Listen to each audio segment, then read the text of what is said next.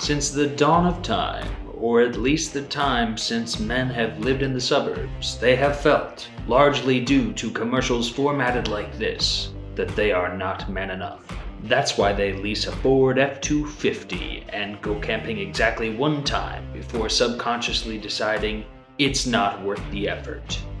But for that one night in their REI sleeping bag, I'll be damned if they don't feel like Burt Reynolds. And that's exactly what Burt Reynolds does as Lewis Medlock in James Dickey's Deliverance. Hey gang, I'm Jordan David, and if you're new here, trust me, we're both surprised. The 1972 movie Deliverance was a breakout blockbuster hit for new star Burt Reynolds, who would go on to become Smokey and the Bandit. And it is adapted from this book here, which I read first, and it is so engrossing that I finished it in less than 3 days. It's written by James Dickey, the 18th Poet Laureate of the United States, and this was his one-hit wonder of a novel. In short, Deliverance is about 4 suburban dads who take to a river rafting trip that ends in death, multiple near deaths, and plenty of injuries. Their inclination for the trip was the prodding of Lewis Medlock, or Burt Reynolds, who is a kind of Joe Rogan-y type who's obsessed with archery and obsessed with depriving himself of the common comforts of humanity because he's discontent with the suburban lifestyle. Oh, he's also a doomsday prepper. He wants to go down this strip of river with rapids so intense that it's not even charted on maps because it was too dangerous for men to travel down. So it's kind of an uncharted river in the United States, but the section of the river that it is on is going to be flooded by the state and become a lake, and then they're going to build a resort around it. And Lewis wants to get there and explore it before it's all underwater for the appreciation of nature and the challenge of doing something for its own sake. His best friend, the narrator and protagonist, Ed Gentry, is convinced begrudgingly by Lewis to embark on this endeavor with him, and they are going to raft down it with 2 of their bar buddies, Frank and Drew. And what you have here are 4 different archetypes of the suburban dad. You've got Joe Rogan-y type, Lewis Medlock. You've got Ed Gentry, who is an art director and has a new baby, and he's very content with his lifestyle. He doesn't grumble much. He wants to just be happy with what he has, but he is very introspective. You have the very naive Drew, who loves nothing more than to play a simple tune for his friends in the forest. And you have Frank, who is the archetypal, lazy, whiny, spoiled brat, heavy-set suburban dad who just likes the simple pleasures in life. And he has no business getting in a canoe at all, much less going down an uncharted, rapid-filled river. But they do, and it ends terribly. And I don't feel the need to actually wreck the contents of the story for you, because I think that you should read it. And furthermore, I think that you should watch the movie. And at the very least, just watch the movie and don't read the book. But I do want to analyze the core message of it to you. And that is to say that I want to talk about the dramatic question of this book. I done ripped the cover of this bad boy clean off. Alright? So we're doing a little bit of repair. All better. See, every story has a plot, but literary fiction has an extra component to it that separates a John Green novel from a James Patterson novel. You can feel what the character is feeling in both, and you can be entertained by both. But literary fiction authors bake in answers to questions about morality or survival or human behavior, and it is your job as a reader to figure out not the answer, because they're giving you the answer, it's to figure out the question. And that unstated question that you're trying to find is called the dramatic question. And it's always unstated, but it's always written into the book. So I read this story where 4 different suburban dads take their lives into their own hands by going on this very treacherous trip, and I have to first ask myself, why is this a story worth telling?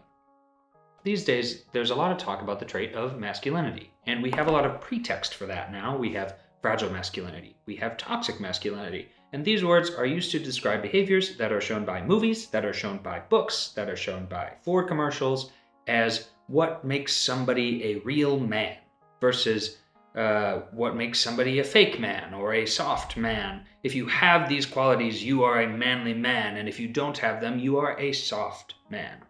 These involve physical machismo, being able to lift heavy things or to grow a mustache, as well as that James Bond quality of being able to solve every problem as it arises, no matter what resources you have at hand, and being clever enough to succeed at any moment, but humble enough to succeed without making it look like you're succeeding. And the reason why anybody, any human, men or women, would want these traits is clear. Because if one possesses the ability to succeed in any situation, then they are separated from their pack of peers, which we all want, whether we do that through domineering or we do it through a self-righteous humility, as Emily Bronte writes in Wuthering Heights. Beyond the need to be special, the person that can solve any problem that comes their way is, in essence, invincible, which we also all want, kind of subconsciously, kind of consciously. Of course, these people don't exist in real life because no human is, or ever has been, invincible. And since the advent of cities, where humans were no longer required to cultivate their own food, physical machismo left the list of necessary human traits, as did the need to be clever enough, really, to survive on your own.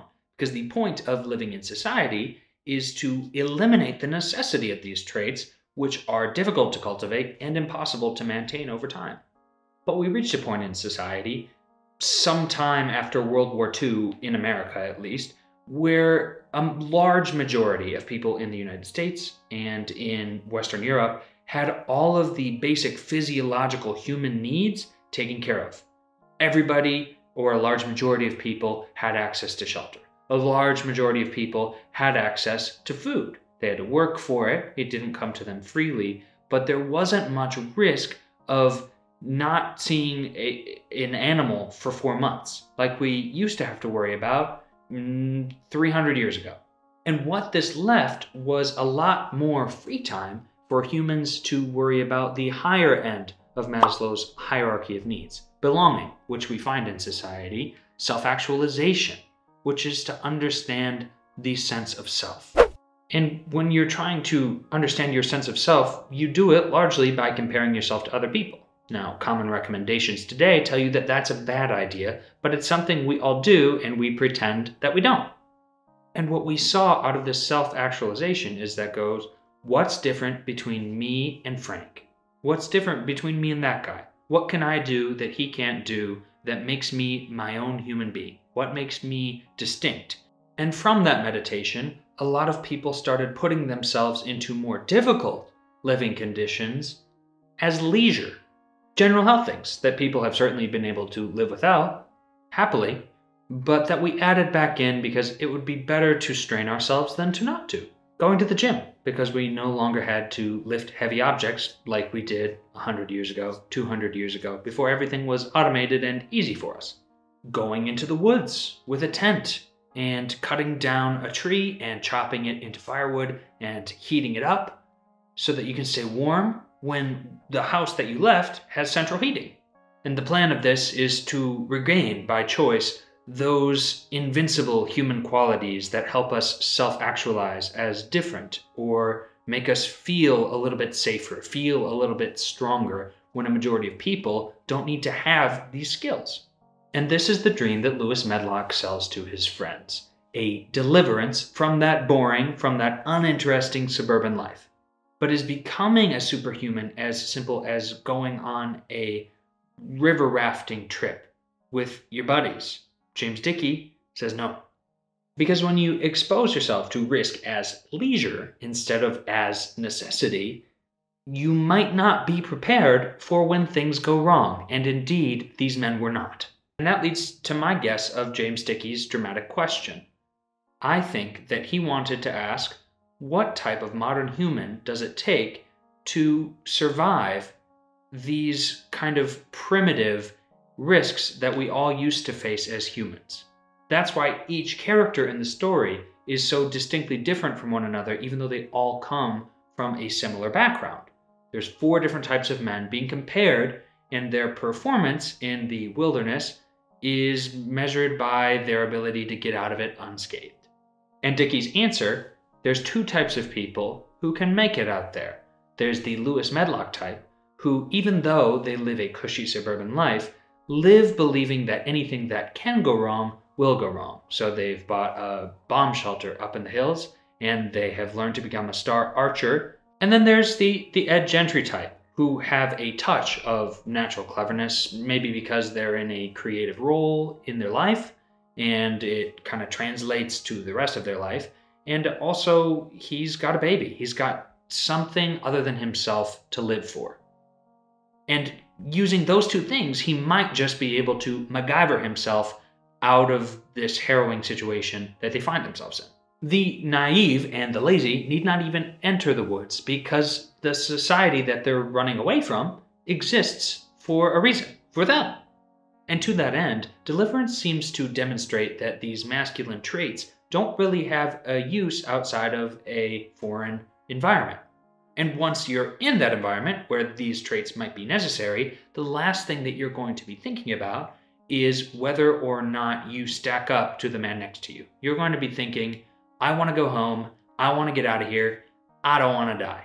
It's a thriller, and what makes Deliverance even more interesting are the sub-dramatic questions, such as the difference between the law and morality, and the morality of lying, and the fact that it is all set in this beautiful Appalachian wilderness is just icing on the cake. So I highly encourage you to read it, and I highly encourage you to check the movie out as well. Even if you don't come from a background where you would start taking random risks as leisure, because your life really isn't that easy currently, I still think that there's a lot for you to take away from this book, in that you can maybe feel more appreciative of the grounded life that you lead compared to the ungrounded life of Burt Reynolds.